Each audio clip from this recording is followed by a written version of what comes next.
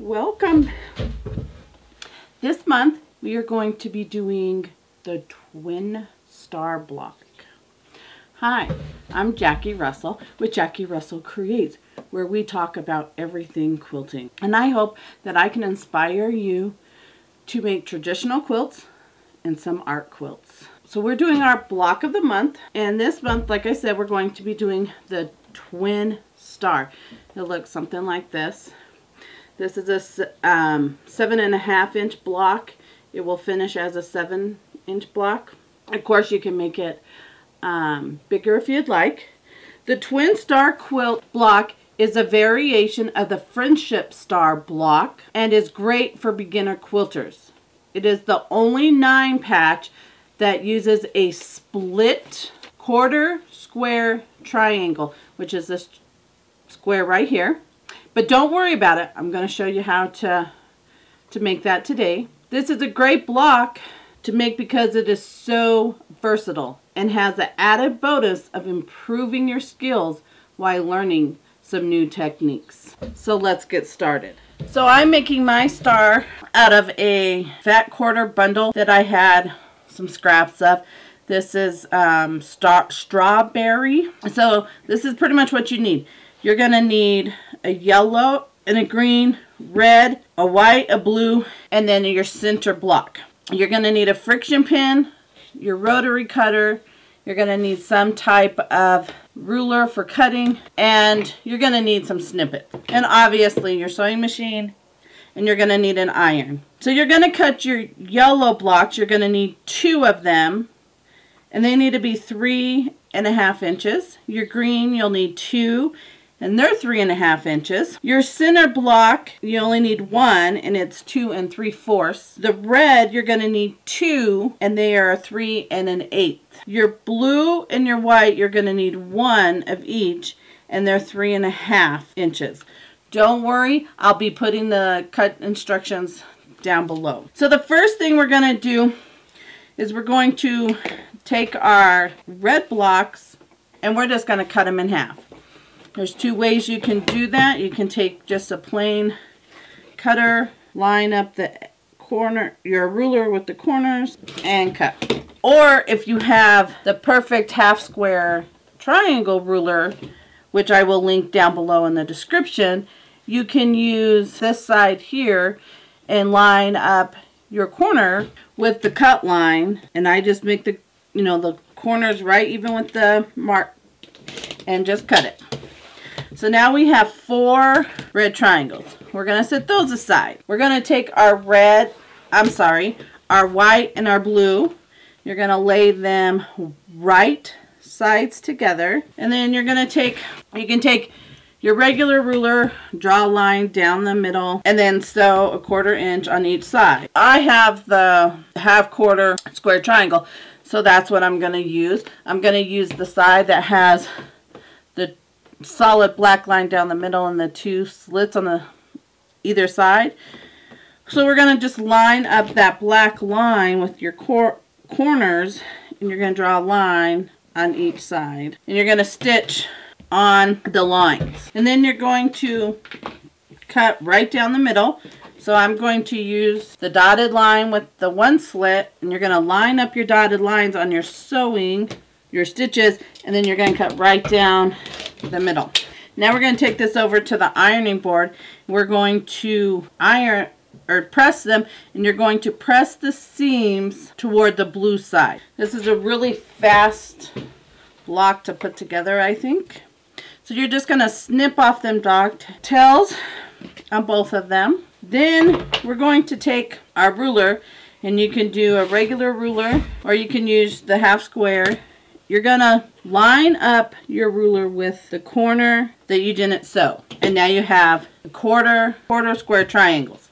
So you'll do that on both sides. And now we're going to take the triangles that we just cut, and we're going to sew them to the red triangles. And then when we're done sewing, we're going to take to the ironing board, and we're going to press toward the red side. I'm going to chain stitch these at 1/4 inch. I like to have the white up so I can make sure that I can lay down the seam and it don't get folded up. And now we're just going to trim off those dog ears, and then we're going to set these blocks or these squares aside for a moment, and we're going to pull out the yellow and the green.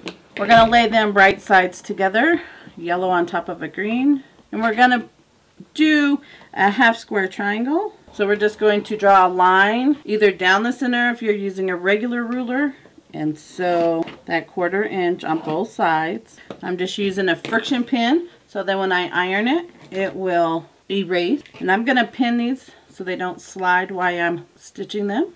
And I like to pin on both sides of the line. So I'm going to go sew these and then I'm going to cut down the center and then iron them toward the yellow. The reason we're doing that is so the seams will nestle up together.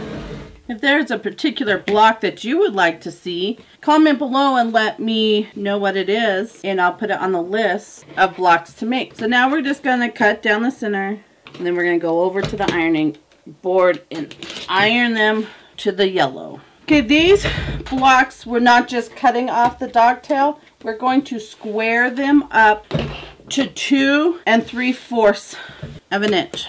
So what I do is I line up, I have a Ami grid, I have a 3-inch block right here that's broke into little sections. That's perfect for trying to cut this block down to the size, and it has the 45-degree line through the center. So you're going to line up that 35 or 45 right through your center seam, and then I line it up with 2 7/8 to 3-inch mark. Make sure it's straight, and then you're going to trim this side off, that corner. You're going to rotate it, you're going to line up, and then you're going to make sure that it's your 2 3/4, and then you're going to trim this off. And there is my 2 3/4 block.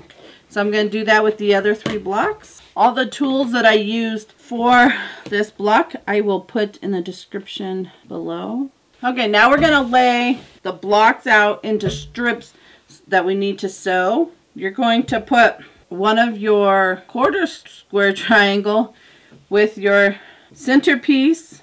So you're going to have, so a red's pointing down and a red's pointing up with your center block. Then you're going to have a green with the red pointing up and the green pointing toward the red. So I'm going to stitch these strips together, and the way I like to do is I'm going to leave them just like this. I'm going to take and fold this one over. I'm going to change stitch. So we'll do that one first. But I wanted to show where we iron toward the yellow and we iron toward the red. These seams will nestle up right against each other, making it so your corners are perfect when we press it open. You can pin these if you like. And now I'm just going to flip the last ones over. I press toward the blue, and then I press these two toward the green. So I'm going to do the same thing on this, and then we'll stitch them together. Now we're going to lay our block out. We want the yellow pointing toward the outside. So that's how the block's going to be. So I'm just going to fold the top down, and I am going to pin at this stage.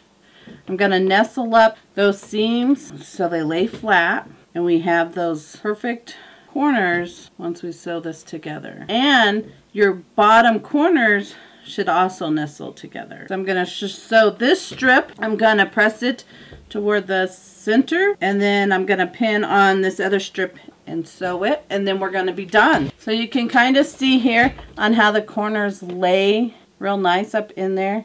That's what you're looking for when you nestle the edges together. Your seams, so they're all nestled right up, butted up to each other. You'll get that nice crisp corner. Gonna sew this and iron it, and then we'll be back to show the final review. So here is our finished block, the Twin Star block. I hope you enjoyed learning how to make the block, and I would love to see what you come up with. So if you'd like to join the Facebook group, I'll leave a link in the comments below. Well, as you can see, this is a simple, easy, fast block. and it actually learns you some new techniques. So if you enjoyed this block or learned something, please give it a thumbs up. I would greatly appreciate it. And if there's a block that you would like to see, leave it in the comments below, and I'll be sure to add that to the list of blocks to make for you. If you learned something today and would like to stick around, please subscribe to my channel and be sure to hit that notification bell so you know the next time that I post a video. Until then, happy quilting, my friends.